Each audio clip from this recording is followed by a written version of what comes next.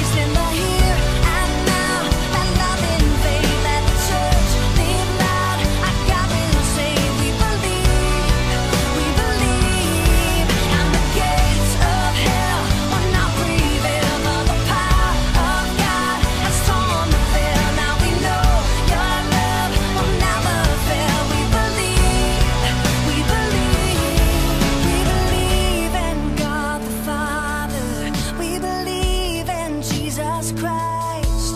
We believe in the Holy Spirit, and He's given us new life. We believe in the crucifixion. We believe that He conquered death. We believe in the resurrection, and He's coming back. He's coming back again. Oh, I know He's coming back again. We believe. We believe.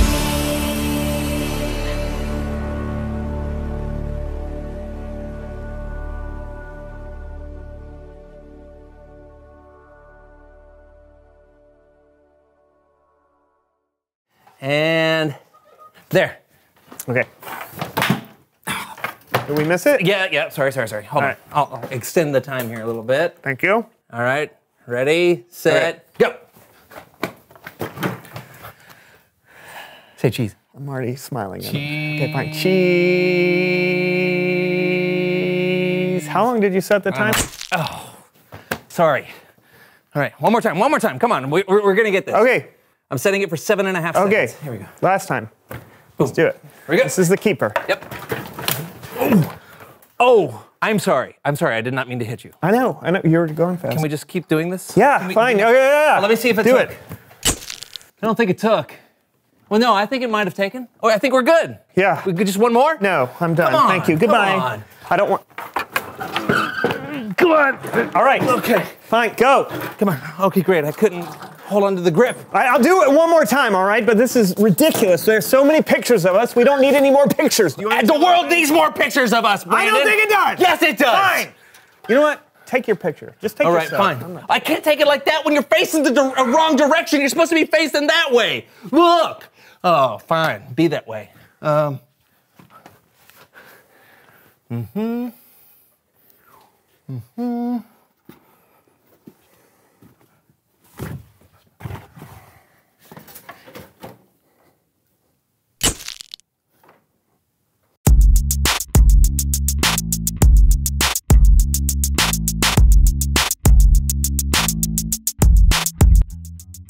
Hey, everybody, I'm John. And I'm Brandon, and welcome to the So-and-So Show. Where we love to tell you jokes that make you laugh. Well, For I mean, we example, do more than tell you jokes. No. What do you call a frozen dog?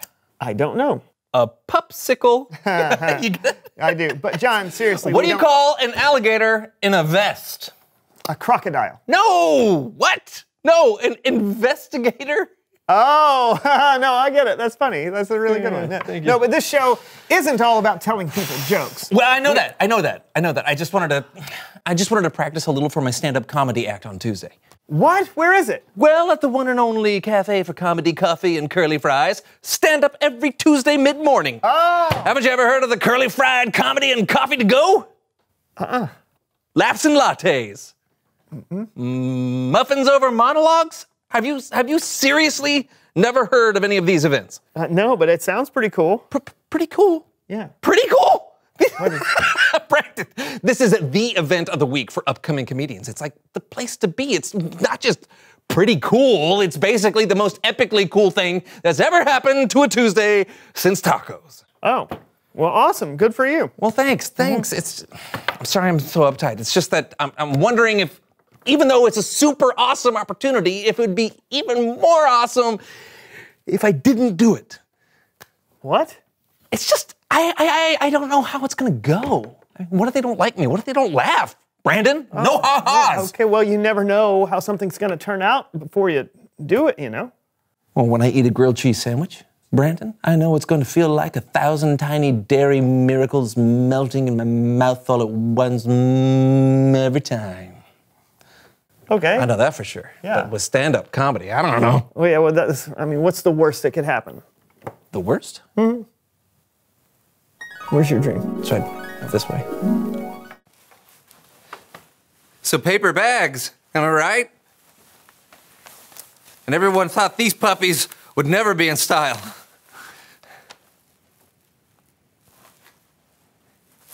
Oh, muffin? Anyone? They're gluten full. Who am I kidding? No one's even here.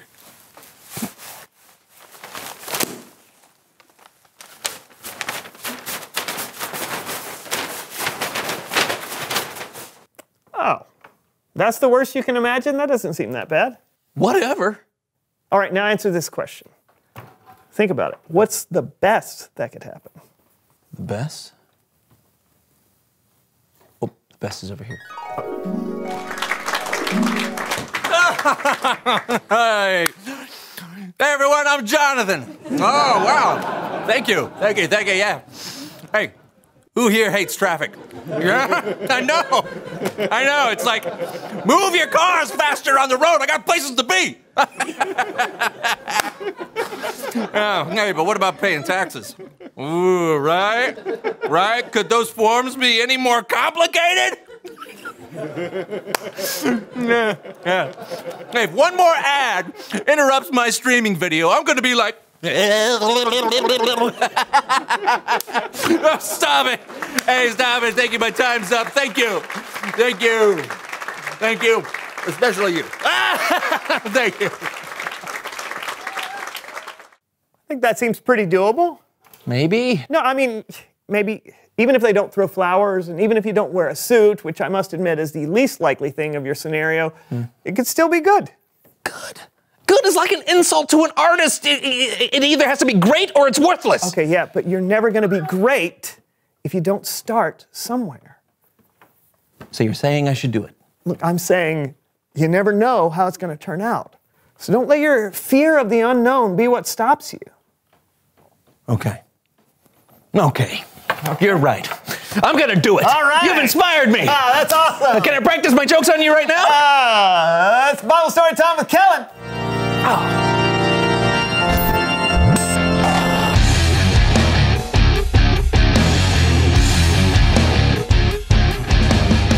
Well, hello.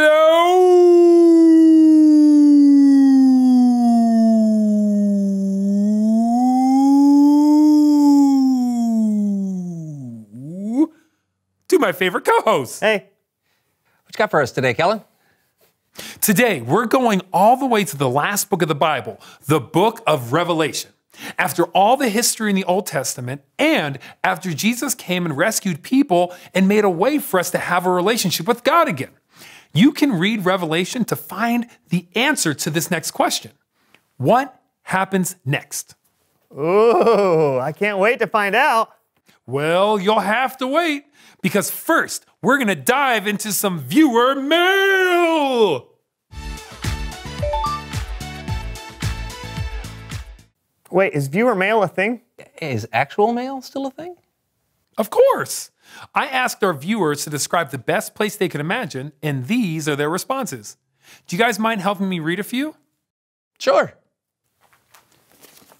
Oh, there you go. Oh. Nice. Nice. Good throw. Yeah. Who wants to go first? Oh, me. This letter is from Ariel in Broken Bow, Nebraska. Nice. There you go. Dear Kellen, I hope you're doing well. Thank you, Ariel. Yeah. The best place I can imagine would have lots of flowers because I love flowers. I can almost picture it. When I was a little girl, there was this beautiful field of wildflowers down the street from our house.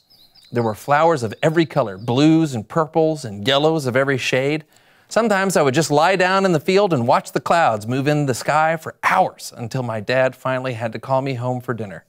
The best place I can imagine would have flowers as far as the eye could see, and they'd grow all year round. That's a place I'd like to see someday. Wow. Paints a pretty picture, doesn't it? Sure does. Let's hear your letter. Oh, you bet. This one is from Javier from Claremore, Oklahoma. Hi, Javier. Let's see. Dear Kellen, I'm glad you asked about my imagination because imagining is what I do best. The coolest thing I can imagine is an amusement park with the tallest rides in the world. I'm talking about a roller coaster as high as the sky. Can you imagine riding a roller coaster through the clouds and right by the sun? And it wouldn't be scary because the clouds are actually cotton candy. So you could scoop some up to eat every time you rode by. And the best part of Javier's world, that's what it'll be called, is that there are no lines. That would be awesome. That is awesome. I mean, I love roller coasters, and that sounds wonderful. Hey, have you got a letter, Kellen? I sure do. This one is from Keith. He lives in Toronto, Ontario, Canada. Ooh, got a tricky one.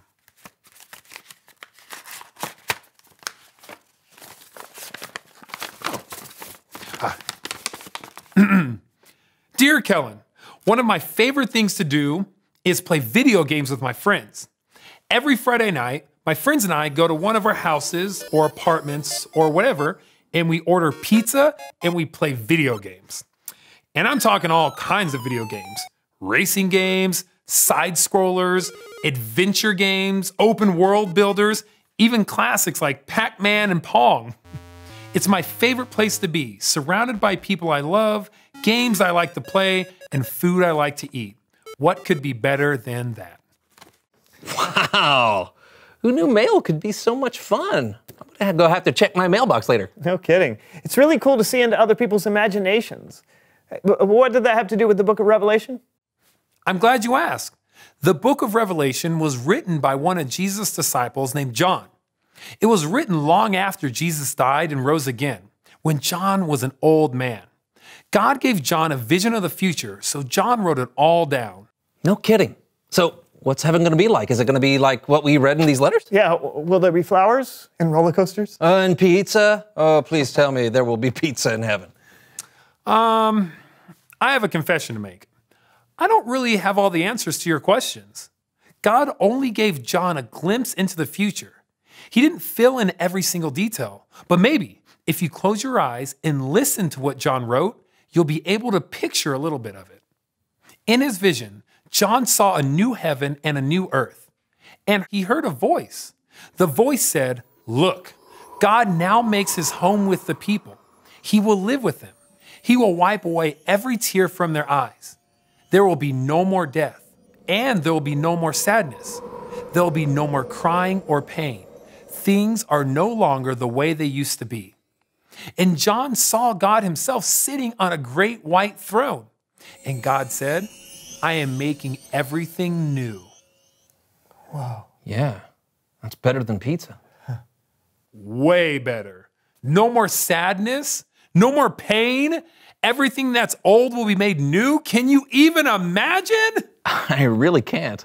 Yeah, it's like it's better than I can even imagine. Exactly.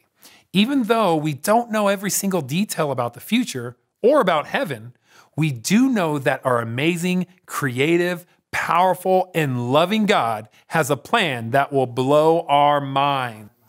Oh man, we have got a lot to look forward to. No doubt. Thanks, Kellen. Yes, indeed. Keep in touch, fellas. Hey, I'll send you a letter. Now where do I keep my stamps? I don't know. Okay. Reveal the question.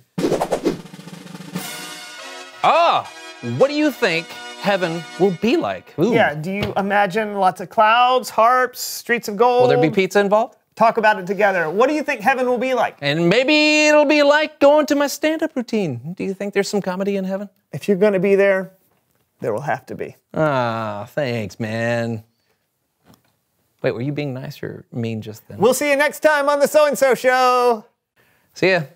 What's black and white and red all over? Sunburned penguin! This is my mom waking me up when I'm late for school. All right, here we go. Wake up, you're late for school! All right, you know what my favorite breakfast cereal is? Any cereal! All right, here we go. How about this one? I got a better one for you, are you all right? One fish, two fish. I don't know what the correct of that is.